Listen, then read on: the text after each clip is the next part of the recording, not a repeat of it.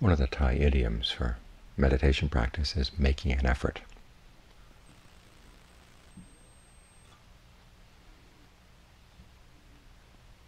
Now, a lot of us don't like seeing it that way. We like to think of meditation more as a process of not doing anything, of relaxing. Well, there is relaxation, but there's relaxed effort.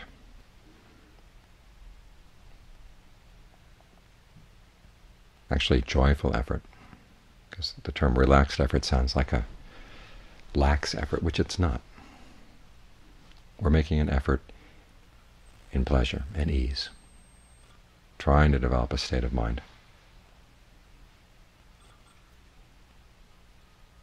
where the body is suffused with pleasure and rapture. And there's work there. It's the work of directed thought and evaluation, evaluating the breath so it can give rise to a sense of ease, at least in some spot of the body, and then being able to work that sense of ease and fullness throughout the whole body, which requires that you understand the process of breathing, you understand how you relate to feelings, what can be actually done with the feeling of pleasure, how it can be allowed to spread, what ways of trying to make it spread don't work, what ways do work. This requires effort.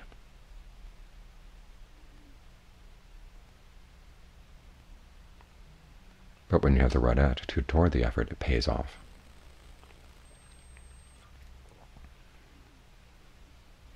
Right effort is sometimes described as a certain level or amount of effort, and that does play a role, but it's more important that you understand what's skillful and what's not.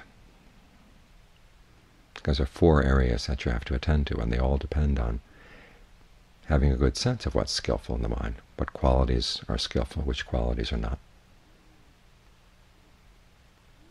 The Pali word here is kusala, which is sometimes translated as wholesome, i.e. wholesome qualities and unwholesome qualities. But that misses an important aspect of the practice. We're trying to develop the attitude toward effort that you have when you're developing a skill. When you see the importance of the skill and begin to get a sense of mastery of the skill, there's a joy that comes. You'll notice this with any skill. As you begin to sense that you're becoming a better and better cook, you want to go back into the kitchen and work at it some more.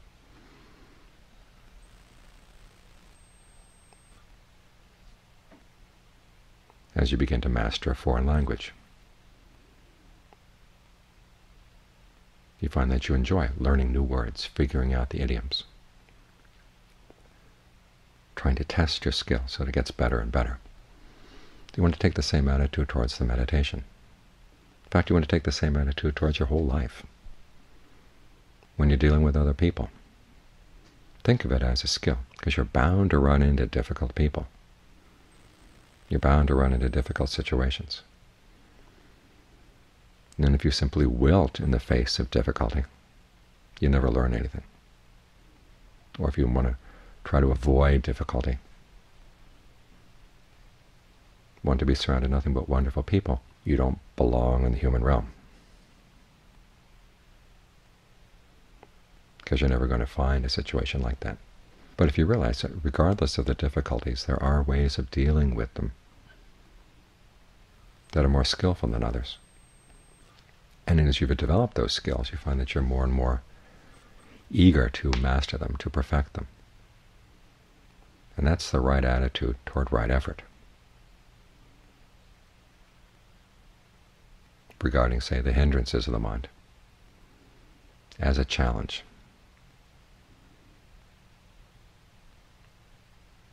That you want to meet.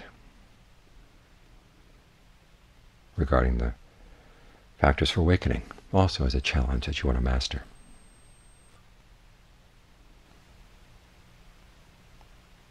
And as with any skill, you're going to find that you make incremental progress at some times, and other times there are big leaps and bounds. But you want to value both. If you look down on the incremental progress, you're developing the wrong attitude.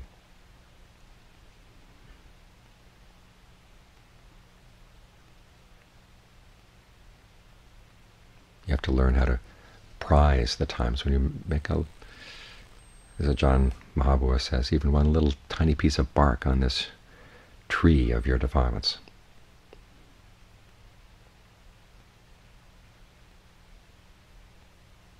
Gets taken off. You should value that fact. Because as you value the little bits of skill, that gives you encouragement to work on them again and again and again, until you finally, there are days when you see huge strips of bark coming off.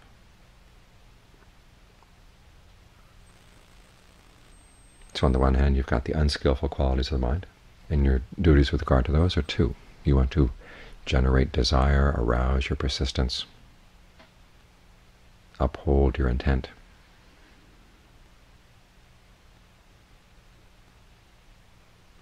For abandoning unskillful qualities that have already arisen, and for preventing unskillful qualities that haven't arisen, to prevent them from arising. Notice desire is an important part of the practice here. This is where the Buddha explicitly recommends it as part of the path. And again, the way to spark that desire is to regard all this as a skill, or even as a game. If you've ever played a game of strategy, you want to take that same attitude and bring it toward dealing with your sensual desire, or your anger, or your sloth and torpor, your restlessness and anxiety, or your uncertainty. What are the strategies of these unskillful qualities? How do they move in and take over the mind? You want to figure out their strategies so that you can have some strategies of your own. Then there are the skillful qualities, the 7 factors for awakening. Mindfulness as a factor for awakening. Analysis of qualities, i.e. analyzing things into skillful and unskillful. Persistence, rapture, serenity, concentration, and equanimity. These are things, if they haven't arisen yet, you want to give rise to them, and when they have arisen, you want to develop them. Notice that the Buddha's attitude here is not that you simply watch these things come and go. Sometimes you hear that, okay, if concentration comes, just note the fact that concentration is there, don't get attached to it, and watch it go away, and you'll see the truth of inconstancy. That's not what the Buddha taught. Your duty here is to, once you've given rise to it, you want it to develop, you want to bring it to culmination. And again, it involves desire, but it's a skillful use of desire.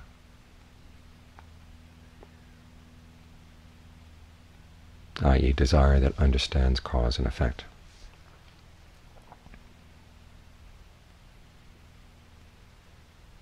Our unskillful desires are the ones that don't want to hear anything about cause and effect. They just want what they want. Skillful desire realizes, okay, in order to get a certain cause, you've got to give rise to a certain effect. In order to get rid of something, you have to get rid of its causes.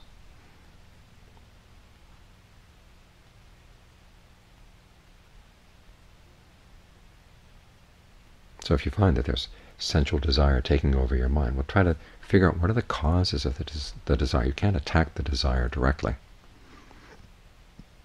You've got to attack the causes. When you want to give rise to mindfulness, okay, you just can't think, poof, mindfulness. You've got to ask yourself, what are the causes of mindfulness? What nurtures it?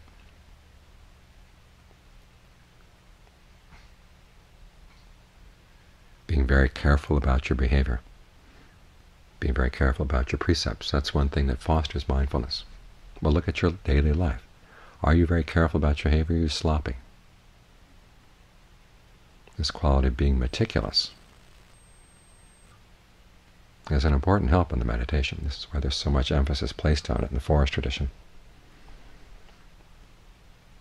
The way you wash your bowl, the way you wear your robes, the way you clean spittoons, the way you're sensitive to the needs of others.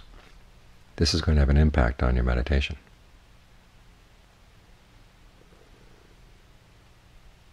So this is how you train your desire to be skillful desire, part of the path. Look for the causes, both for skillful qualities and unskillful qualities. because that's where you're going to be dealing.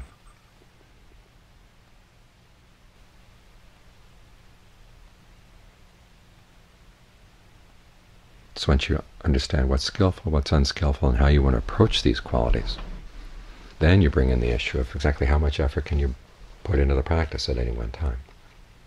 And there are two considerations here. One is, what is the nature of the problem? Because some problems require a huge amount of effort, and others are more delicate, in which case the effort is simply the effort to stay mindful continually and just keep watch until you understand the problem.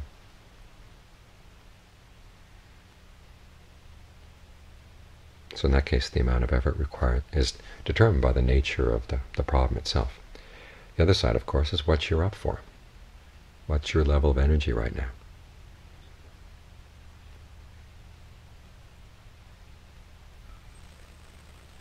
You may have high plans for what you want to accomplish in the meditation, but if your energy level is not up to it, you have to adjust your expectations. This is where the famous simile of the lute comes in. The young monk who had been very delicately brought up, Sona was his name.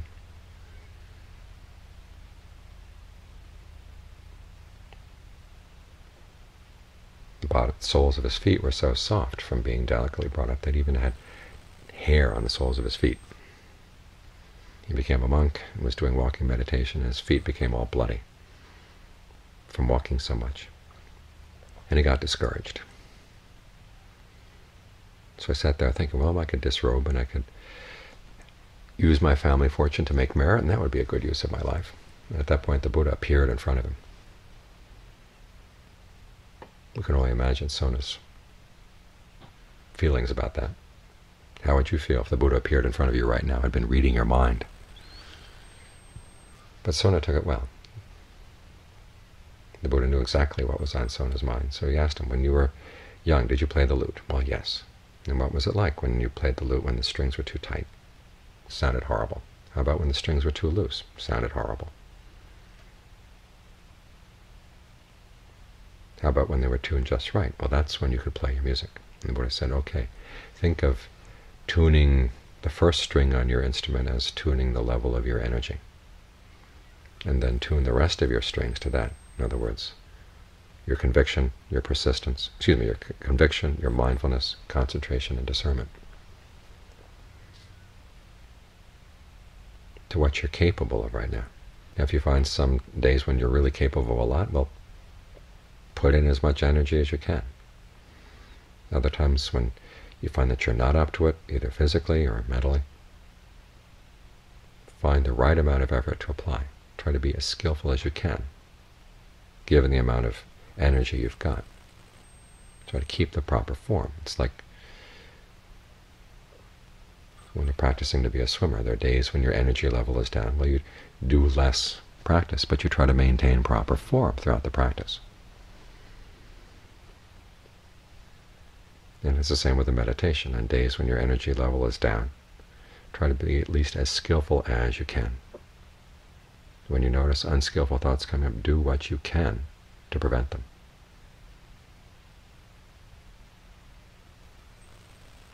When skillful mental states arise, well, do what you can to maintain them.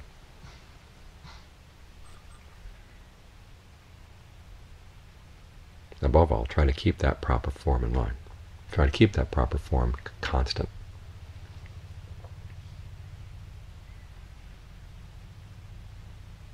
Because it's the skillfulness of your effort that makes all the difference. If you have a lot of effort but it's not being applied skillfully, then it's going to be counterproductive. You just throw yourself into it and you see nothing coming out of it and you get discouraged. And then you may decide, well, maybe it's a lot easier not to put so much effort in. You feel much better, you feel lighter. Say, see? Now you've learned that effort is bad and non-effort is good. When you find that happening in the mind, remind yourself of the image of the cow. As the Buddha said, there's a right way and a wrong way to get milk out of the cow. If you try twisting the cow's horn, you don't get any milk. It doesn't mean that you're not twisting it hard enough. It means you're doing the wrong thing. So you may just sit there twisting and twisting and twisting, getting the cow all aggravated, and you get aggravated. And then if you stop twisting, you say, here we are. It's much easier not to twist the cow's horn. Well, it's easier, but you still don't get any milk. You go down and you pull on the udder. Okay, then you're going to get milk. So the first issue in right effort is always the question of skillfulness. Understanding what's skillful, understanding what's not, and using your desire to become skillful as an incentive on the path.